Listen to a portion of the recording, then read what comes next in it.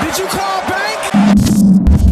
I called game. What's up, Pack Nation? It's Pack here, and today I want to talk about all-time teams. They added every single all-time team in NBA 2K18, but they missed one important one, and that was the Charlotte Bobcats, okay? Now, yes, they added all the Charlotte Bobcat great players onto the Charlotte Hornets, but no, they were a different team with a different name. They deserve their own all-time team. So that's exactly what I did in NBA 2K18. Now, before this video starts, you're probably thinking, Pack, they're literally in the Hornets team. But no, what I considered a good Charlotte Bobcat player is I only took into account the years they played for the actual Charlotte Bobcats, not the Hornets, right? So I got the 15 best players that are in 2K that were in the Charlotte Bobcats, fixed their ratings and everything, and I made a team. And the question is, could this all-time Charlotte Bobcats team win a championship? Let's find out. I'm going to go from the worst player on the list to the best player on the list. We start with Bismack Biyombo, 74 overall. Bismack Biyombo averaged 4 points per game, 6 rebounds, and 2 blocks in the 3 seasons he played for the Charlotte Bobcats. The next one is Jared Dudley, a 75 overall, averaging 6 points per game, 4 rebounds, and an assist for the 2 seasons he played with the Bobcats. Next up is DJ Augustine, a 76 overall. He played 4 seasons with the Charlotte Bobcats, averaging 11 points per game, 2 rebounds, and 4 assists. Michael Kidd-Gilchrist was also playing for the Bobcats before they became the Hornets, averaging 8 points per game, 6 rebounds, and an assist for 2 seasons, also a 76 overall. Josh McRoberts also played for the Charlotte Bobcats for 2 seasons, getting 9 points per game, 5 rebounds, and 4 assists. Those are man numbers. Gerald Henderson played 5 seasons with the Bobcats, a player with one of the most amount of seasons played for the Bobcats,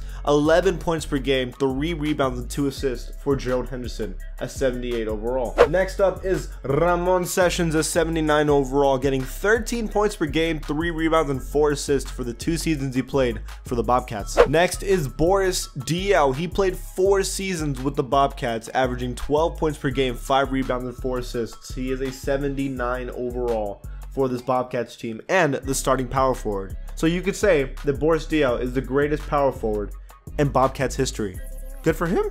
Good for him. Next up, it is point guard Raymond Felton, an 81 overall, averaging 13 points per game, 3 rebounds, and 6 assists in the 5 seasons he played with the Bobcats. Loyalty right there. Next up is Emeka Okafor, rookie of the year with the Bobcats, averaging 14 points per game, 11 rebounds, and 2 blocks a game with the 5 seasons he played for the Bobcats. Ridiculous. He's an 83 overall on the team. Next up is Steven Jackson, an 83 overall. He averaged 20 points a game, 5 rebounds, and 4 assists, but he only played for them for 2 seasons. Next up is Kemba Walker, an 83 overall. Kemba Walker averaged 16 points per game, 4 rebounds, and 6 assists in the 3 seasons he played with the Bobcats, but now he's been loyal with the Hornets. Al Jefferson, the only player that only played 1 season with the Bobcats on this list. The reason he's on this team is because he had 22 points per game, 11 rebounds, and a block in the 1 season he played with the Bobcats.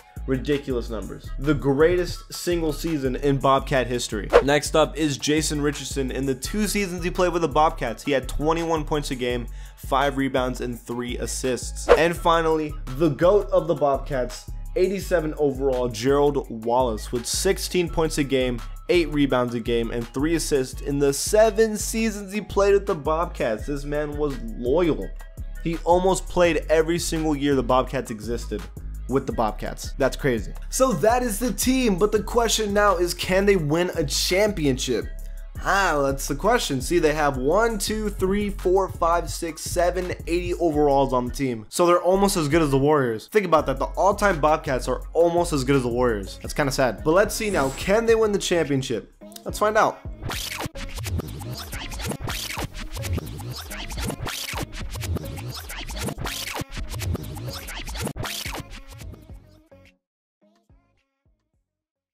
What the heck? Why are they 38 and 44? They're not even 500. How are they? They didn't even make the playoffs. In the East, they're the 9th seed. Are you kidding me? Why? So apparently they didn't make it. They had the same record as the Wizards, but the Wizards had a better conference record. So we don't make the playoffs. The Nets beat us. The Nets. How did the Bobcats not? Hold on.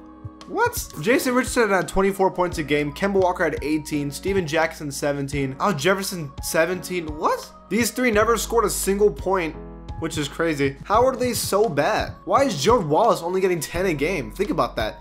Why is he so bad? Al Jefferson had 10 rebounds a game. So almost 2 blocks.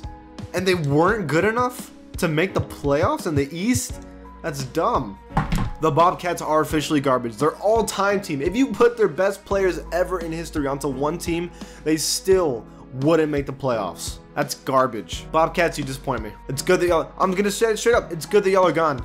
It's good. That's it for this video, guys. Do you have another all-time team you want me to make? Leave it in the comments below. And if you like my channel, give it a sub. And I'll see you guys next time. Did you call bank?